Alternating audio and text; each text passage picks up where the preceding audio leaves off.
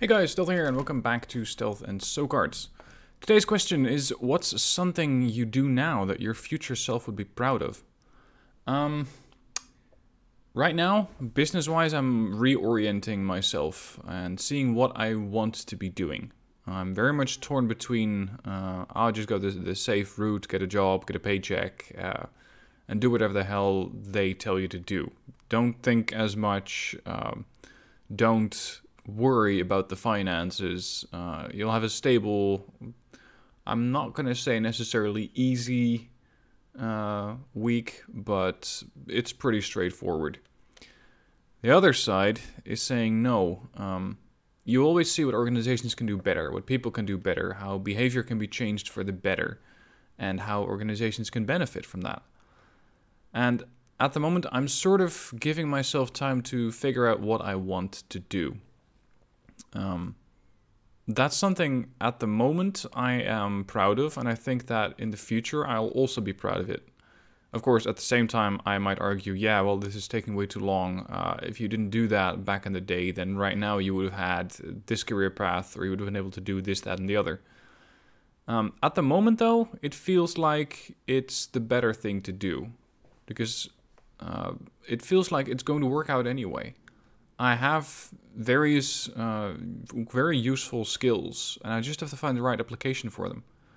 So for next week, for Tuesday, I signed up for a class to figure out what do they call it? The 12 entrepreneur profiles are. This is something that one of the business coaches worked out, and her style of communication always very much appeals to me. So I'm just going to go there as information gathering. What is it that she thinks about people, especially since her skill is figuring out what you are best at, because most people they don't see that for themselves. I mean, something that you're very good at, you usually don't even notice, because something just goes effortlessly, English. And that's the whole thing. It goes effortlessly, so you don't even wonder, hey, why can't the guy next door do the same thing just as easily as I can? Why can't my friends do this same thing as easily as I can? Only when you start to review their behavior or their progress or whatever it is, then you go and, maybe that is a strength of mine. So, for me, something that my future self would be proud of, I'd say orienting myself and giving myself time to figure out what I want. And, well, I suppose the YouTube channel, so this one is another one. Started out as a way to break the boredom for 5 years ago. And here we are, 20,000 strong.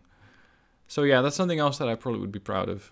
And over time, a lot of people have come up to me through comments or personal messages and said, hey, you might not realize it, you might not recognize it, but you do really have an impact on people. I watch your videos to relax. I watch your videos to just unwind after work. I watch them in my lunch break. I watch them before I go to school. Whatever it is, that is something, this semi-unaware touch that I seem to have on people, this semi-unaware impact of mine, that I think I could also be proud of. And probably more so in 10 years from now than right now. Anyway, that's my answer. What's yours? What do you think your future self would be proud of? And I know the easiest thing might be to go for, there's not really anything that I'm proud of currently, let alone what my future self would be proud of. Try to sidestep it.